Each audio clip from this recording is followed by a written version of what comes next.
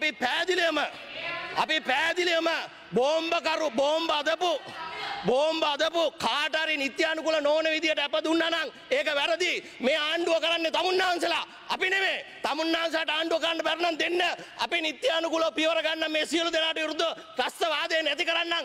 අපේ මහින්ද රාජපක්ෂ ජනාධිපතිතුමා ත්‍රස්තවාදය නැවතුවා. අවුරුදු 30ක තිබ්බ ත්‍රස්තවාදේ මිනිස්සු සතුටෙන් සාමයෙන් සන්තෝෂෙන් ජීවත් වුණා. අද මොකද්ද වෙලා තියෙන්නේ? බියෙන්, සැකෙන්, සංකාවෙන් ජාතීන් අතර ප්‍රශ්න. මේ සභාව කල් තියෙන යෝජනාවද ගෙනලා තියෙන විශේෂයෙන් අමාත්‍යංශ ක්‍රිස්තියානි කටයුතු අමාත්‍යංශය, සංචාරක කටයුතු අමාත්‍යංශය, ආර්ථික කටයුතු අමාත්‍යංශය, විදේශ කටයුතු අමාත්‍යංශය මේ අමාත්‍යංශ බාර ඉන්න ඇමතිවරු අද එක්කෙනෙක්වත් මේ ගරු සභාවේ නැහැ. ඉතින් මේ රටේ ජනතාවට ඉතාමත් වැදගත් යෝජනාවක් කතා කරන වෙලාවෙත් ආණ්ඩුව නියෝජනය කරන ඒ ප්‍රධාන ඇමතිවරු මේ පාර්ලිමේන්තුවේ මේ උත්තරීතර සභාවේ නැත්තම් මේ අපි අදහස් ප්‍රකාශ කරනවා පිළිබඳව කවුද මේ සභාවේ ආණ්ඩුවක් විදිහට උත්තර දෙන්නේ? ඒ නිසා අපේ බලවත් කනගාටුව මේ අවස්ථාවේදී ප්‍රකාශ කරනවා ක්‍රිස්තියානි කටයුතු ඇමතුමාට, සංචාරක කටයුතු ඇමතුමාට, මුදල් ඇමතුමාට මේ විෂයයට අදාළ ඒ ඇමතිවරු නැතිවීම පිළිබඳව අපේ කනගාටුව මේ අවස්ථාවේදී ප්‍රකාශ කරනවා. අපේ කාඩිනල් උන්වහන්සේ මම හිතන්නේ මේ රටේ විවිධ ජාතීන් අතර විවිධ ආගම් අතර ප්‍රශ්න ඇති නොවෙන්න විශාල කාර්යභාරයක් කළා. ඒ නිසා මේ පාර්ලිමේන්තුව උත්තරීතර පාර්ලිමේන්තුව තුළ එතුමාට විශේෂ ස්තුතියක් පින්නවන්න ඕනේ ගරු පියතුමල්ලා, කන්‍යා සොයිරියෝ, පූජකතුමාලා, බෞද්ධ නායක ස්වාමීන් වහන්සේලා මේ සියලු දෙනා එකතු වෙලා මේ රටේ සාමය ආරක්ෂා කරන්න විශාල වැඩපිළිවෙලක් කළා. ඒ නිසා ඒ පිළිබඳවත් අපේ ස්තුතිය පින්නවන්න ඕනේ. අපි දැක්ක ගරු අගමැතිතුමා කියනවා මේ ජාතික ව්‍යසන අවස්ථාවේදී මේ සියලු දෙනා එකතු වෙලා මේකට මුහුණ දෙන්න ඕනේ කියලා. අපි පැහැදිලිවම විපක්ෂයක් විදියට ඒ කාර්යභාරය තමයි කරන්නේ. හැබැයි සභානායකතුමාලා තමා ජනාධිපතිතුමාට විරුද්ධව මට ගැව්වා කියලා පොලිස් මාධ්‍ය ප්‍රකාශකතුමා ඇවිල්ලා කිව්වේ. අපි නෙමෙයි කිව්වේ. පොලිස් මාධ්‍ය ප්‍රකාශකතුමා ඉතාමත් පැහැදිලිව කිව්වා මේ ලිපියේ අන්තර්ගත කරුණු ටික කිව්වා. ඒකෙන් ජනාධිපතිතුමාට අපහාස වෙලා තියෙනවා කියන එක කිව්වා. එතකොට ආණ්ඩුව තුල ඉන්න තමුන්නාන්සලා තමා ජනාධිපතිතුමාට මඩ ගන්න ගියේ මේ රටේ ප්‍රශ්නයක් උද්ගත. අපි ඒව කළේ නැහැ විපක්ෂයක් විදියට. අපි ඉතාමත් පැහැදිලිව අපි විපක්ෂයේ කාර්යභාරය කළේ තමුන්නාන්සලාගේ ආණ්ඩුවත් එක්ක එකතු වෙලා රටේ ප්‍රශ්නයක් විසඳන්න. ඒ නිසා අපිට ඇඟිල්ල දික් කරන්න එපා. අපි හැමදාමත් වැඩ කරලා තියෙන්නේ ජාතික ප්‍රශ්නකදී ජාතික කෝණයකින් තමයි බලලා තියෙන්නේ. ඒ වගේම මම මේ අවස්ථාවේදී විශේෂයෙන් මතක් කරන්න ඕනේ පසුගිය ඒ පාස්කු ප්‍රහාරයට සම්බන්ධ වුණු විශේෂයෙන් ඒ බෝම්බකරුවන් බෝම්බ ඇදුවයි කියන තැන විශේෂයෙන් කම්මල ඒ කම්මලේ අල්ලපු 9 දෙනාට මම හිතන්නේ අප ලබා දීලා තියෙනවා. අප ලබා දෙන්න ප්‍රධාන කාරණා විදියට මේ තියෙන්නේ සැංග්‍රීලා බෝම්බකරුවන් තම කම්මල් සේවක 9 දෙනාට අප ප්‍රතික්ෂේපීමට තරම් කරුණු පොලිසියෙන් ඉදිරිපත් කර නැහැ කියන එක. හැබැයි එක පැත්තකින් පොලිසිය කියනවා සිම් කාඩ් 3-4ක් තිබ්බා. මේගොල්ලෝ ප්‍රදේශවල ඒ හිටියා. ඊළඟට මේගොල්ලෝ රුපියල් 30000ක් තමා පඩි ගන්න. හැබැයි වැඩ කරලා නැහැ. හැබැයි කුලි නිවාස වලට රුපියල් 30000ක් ගන්න තරම් සල්ලි තිබ්බා. හැබැයි එහෙම කියන ගමන් මේ උසාවියට කරුණු වාර්තා කරලා නැහැ. මොන පනත යටතේද? අපි දැක්කා මේ එක්සත් ජාතික පක්ෂේ ආණ්ඩුව ආපුවම අපේ මන්ත්‍රීවරු ගත්තම පොදු දේපල පනත යටතේ රිමාන්ඩ් කළා. ත්‍රස්තවාදී වැළැක්වීමේ පනත යටතේ සමහර බුද්ධ්‍යංශ නිලධාරීන්ව රිමාන්ඩ් කළා තියෙනවා. අමුදා නිලධාරීන්ව රිමාන්ඩ් කළා තියෙනවා. පොලිසිය නිලධාරීන්ව රිමාන්ඩ් කළා තියෙනවා. හැබැයි මේ කාරණාවේදී මහේස්ත්‍රාත්තුමා ඉතාමත් පැහැදිලිව කියලා තියෙනවා. පොලිසිය අපලබාදී පිළිබඳව කතා කරනවා. මම අහනවා මේ ගමුව නියෝජනය ඒ වාර්තාවක් ඉදිරිපත් කළන් නොදීම තුළ තමා ඒ අයට අප දෙන්න කියන. ඒ නිසා අපි පොලිස්පතිතුමාගෙන් ඉල්ලනවා මේ පිළිබඳව නැවත වතාවක්. මොකද කතෝලික ජනතාව අද උදේදී ගරු පියතුමල්ලා මට කිව්වා කතෝලික ජනතාව කිව්වා අපේ කාඩිනල් උන්වහන්සේ කියලා තියෙනවා මුස්ලිම් ජනතාවට අපේ විරුද්ධතාවයක් නැහැ. හැබැයි ත්‍රස්තවාදීන්ට අපි විරුද්ධව කටයුතු කරන්න ඕනේ. මොන පක්ෂයක වුණත් මොන ආගම වුණත් මොන ජාතිය වුණත් ත්‍රස්තවාදී. හැබැයි බෝම්බ නිර්මාණය කරපු කම්මලේ සේවකයෝ 9ක් අරගෙන මේකට කරුණු වාර්තා කළේ නැත්නම් කොහේ හරි බරපතල වැරද්දක් වෙලා තියෙනවා. අපි දකිනවා මේ පෞද්ගලික කාලයට වඩා මේ ආරක්ෂක හමුදා ආරක්ෂකාංශ විශාල විදියට වැඩ කරනවා. හැබැයි වැඩ කරද්දී මේ වගේ කාරණාවක් අතපසුනේ කොහොමද කියන එක අපිට ප්‍රශ්නයක් තියෙන නිසා ගරු වැඩවලන සභාපතිතුමා මාර්ගයෙන් පොලිස්පතිතුමාගෙන් යොමු කරනවා මේ පිළිබඳව මේ ගරු සභාවත් රටේ ජනතාවත් විශේෂයෙන් කතෝලික ජනතාවත් දැනුවත් කරන්න කියලා. මොකද කතෝලික ජනතාව අතර විශාල ප්‍රශ්නයක් තියෙනවා. ඒ වගේම ඒ වගේම ඔබතුමාටත් මම උත්තර දෙන්න නියෝජ්‍ය නගරාධිපතිතුමාට අප දීලා තියෙන්නේ උසාවියෙන් අධිකරණය ඔබතුමා කියලා අධිකරණය ගන්න මම අධිකරණය පැත්තේ නෙමෙයි මට ඒක සම්බන්ධ මම ආද නියෝජනය කරන්නේ පොදු ජන පෙරමුණ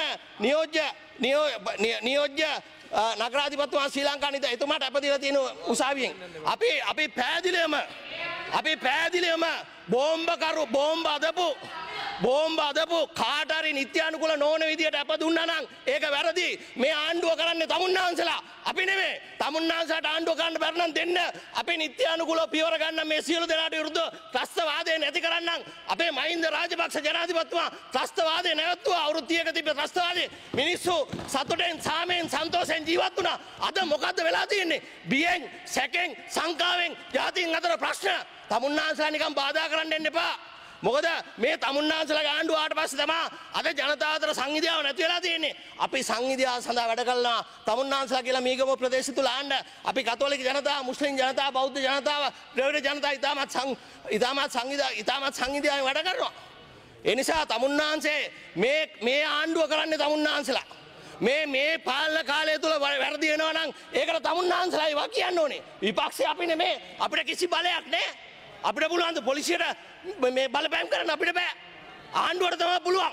අපිට පුළුවන් ද අධිකරණයට බලපෑම් කරන්න අපිට බෑ. ඒක තමුන්නාන්ස පුළුවන් ද බැරිද කියන එක මම දන්නේ. ඒ නිසා මම ඉතාමත් කරුණාවෙන් ඉල්ලන්නේ කතෝලික ජනතාව විශේෂයෙන් මරාගෙන මැරෙන්න ප්‍රහාර එල්ල කරපු ඒ ත්‍රස්තවාදීන්ට කවුරු හරි උදව් කරනවා නම් ඒ උදව් කරන සියලු දෙනා නීතිය ඉදිරියට ගේන්න ඕනේ කියන එක අපි මුලින්ම ගරු සභාපතිතුමා මාර්ගයෙන් ඉල්ලනවා. මේ කතෝලික මිනිස්සු අපේ මිනිස්සු මරන්නේ අපේ නෑදෑයෝ, අපේ අඳුරන අය, අපේ හිතවත් අය. ඒ නිසා ඒකේ කැක්කුම අපිට තියෙනවා. අපි නැතුව සාමාන්‍ය මුස්ලිම් ජනතාව අතර අපිට ප්‍රශ්නයක් නැහැ.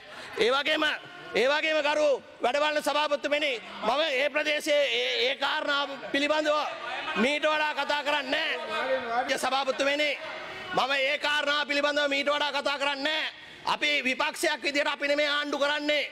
ආණ්ඩුව කරන්නේ තමුන්නාන්සලා. ආණ්ඩුව කරන්න බැරි නම් කරුණාකරලා අපිට දෙන්න. අපි ආණ්ඩු කරලා පෙන්නන්නම්. අපි කරලා පෙන්නලා දිනවා. ඒ නිසා අපිට ඇඟිල්ල තමුන්නාන්සලා දික් කරන්න එන්න එපා. අපිට කරන්න පුළුවන් කෙන්ගෙඩියක් නැහැ. අපි විපක්ෂයේ ඉන්නේ. ඒ වගේම සංචාරක කර්මාන්තය ගැන කතා කරන්න ඕනේ. අද මේ පාස්කු ප්‍රහාරයෙන් ජීවිත අලාභානි වුණා. දේපල අලාභානි වුණා. ඊළඟ ව්‍යාපාර සියල්ලක් නැති වෙලා. සංචාරක කර්මාන්ත සියල්ල ඇනේටලා හැබැයි තමුන්නාන්සලගේ ආණ්ඩුව 2005 ඇවිල්ලා අනෙකුත් ව්‍යාපාර ඔක්කොම වැටිලා තිබ්බේ. මහින්ද රාජපක්ෂ ජනාධිපතිතුමා යුද්ධය ඉවර කරන නිසා සුද්දෝ ටික ආවා. අද ඒකටත් කෙලලා තියෙන තමුන්නාන්සලා. තමුන්නාන්සලාට ආව බුද්ධි වාර්තා මේ දේවස්ථානට ප්‍රහාර එල්ල කරනවා කියලා. තමුන්නාන්සලාට ආවා මේ විවිධ මර්මස්ථාන ප්‍රහාර එල්ල කරනවා කියලා. හැබැයි ඒ පිළිබඳව කටයුතු කළේ නැහැ. අද ඔය කෑ ගන්න മന്ത്രിවරු එදා විජේදාස රාජපක්ෂ ඔය ISS ගැන කියද්දිත් ඔය විදිහට කෑ ගාවා. ඔය විදිහට යටපත් කළා. ඒ හින්දා තමුන්නාන්සලාට කියන්නේ අපි පාර්ලිමේන්තුව තුල කතා කරද්දී මේ පෙන්නලා දෙන දේ ආලා තමුන්නාන්සලා කටයුතු කරන්න. එදා කටයුතු නොකිරීම නිසා තමයි අද සංචාරක කර්මාන්තේ සියල්ලක් කඩා වැටලා තියෙන්නේ. කතෝලික ජනතාව අමුමු ඇවිල්ලා ඝාතකයෝ මරලා දාලා ගියේ. ඒ නිසා තමුන්නාන්සලා සද්ද කරලා කෑ ගාලා අපේ යන්න නවත්තන්න එන්න එපා. අපි පැහැදිලිව කියනවා ඉඳුලේ මන්ත්‍රීතුමාට. අපි ගැන පැහැදිලිව තමුන්නාන්ස තේරුම් ගන්න.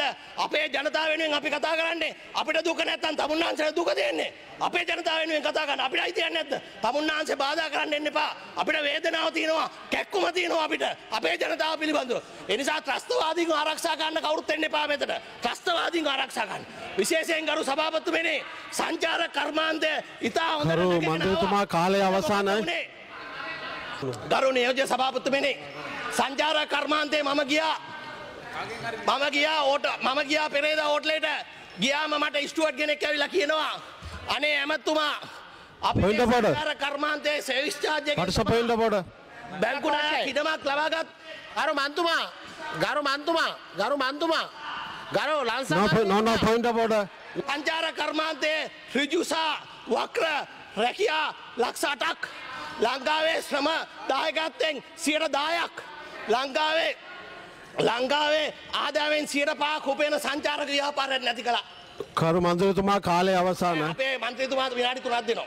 නියෝජ්‍ය කාරක සභාපතිතුමනි මේ සංචාරක කර්මාන්තයට සහ අනෙකුත් ව්‍යාපාර වලට ප්‍රහාර එල්ල වෙලා අදට දින ගණනාවක් කිසිම ඇමතිවරයෙක් මේ සංචාරක හෝටල් දිහා බලන්න ගියේ නැහැ. අද අපේ ජනතාව වැල්ලේ රෙදි වෙළඳාම් කරන සංචාරක ව්‍යාප්තයේ නියුතු ඒ අය ඉඳලා ඉහළ පැලැන්තිය දක්වා සියලු දෙනා සංචාර කර්මාන්තය නිසා අද මේ රජයේ නොසැලකිලිමත්භාවය නිසා බෝම්බ එල්ලීම නිසා ජාතික ආරක්ෂා අනුතරේ කියලා සංචාර කර්මාන්තය බිඳ වැටලා තියෙනවා. ඒ නිසා මේකට සම්පූර්ණ වක් කියන්න ඕනේ ආණ්ඩුව. ආණ්ඩුවට මේකෙන් කරහැරලා යන්න බෑ. ආණ්ඩුව මේකට වග කියන්න ඕනේ පැහැදිලිවම සියලුම ව්‍යාපාර නැති කළා වගේ. මේ සංචාර කර්මාන්තයත් නවත්තලා තිනවා වට්ටලා තිනවා. ඒ නිසා මේ සංචාර කර්මාන්තයේ නියුතු මේ සියලු අයට තමුන්නාන්සලා සානදායි වැඩපිළිවෙලක් ගොඩනගන්න ඕනේ. අද ලෝකේ අපි දැකලා තිනවා විවිධ ප්‍රශ්න ආපුවාම එක එක රටවල ත්‍රස්තවාදී ප්‍රහාර එල්ල වුණාම ඒවා ඉතා ඉක්මනින් යථා තත්ත්වයට පත් වෙලා තිනවා. හැබැයි මේම වැඩපිළිවෙලක් නැහැ. මේ එකිනෙකාට ඇඟිල්ල දික් කර ගැනීමේ වැඩපිළිවෙලක් තියෙන්නේ. එහෙම කරන්න එපා. මොකද මේ රටේ ශ්‍රම දායකත්වයෙන් වැඩිම දායකත්වයක් දක්වන්නේ සංචාර කර්මාන්තය. ඒ නිසා ගරු වැඩ බලන සභාපතිතුමනි මුළුසුනවන නියෝජ්‍ය සභාපතිතුමනි මම ඉල්ලන්නේ සංචාර කර්මාන්තය සඳහා විශේෂයෙන් ලොකු හෝටල් ඉඳලා පොඩි රෙස්ටුරන්ට් ගෙස්ට් හවුස් ඒකම ගයිඩ් ඉඳලා මේ වැල්ලේ වෙළඳාම් කරන අය දක්වා වාහන ලීසින් කරලා තියෙන විශාල අමාරුවකට වැටලා තියෙනවා මේ ආණ්ඩුව නිසා. මේ ආණ්ඩුව කරපු ක්‍රියාදාමය නිසා.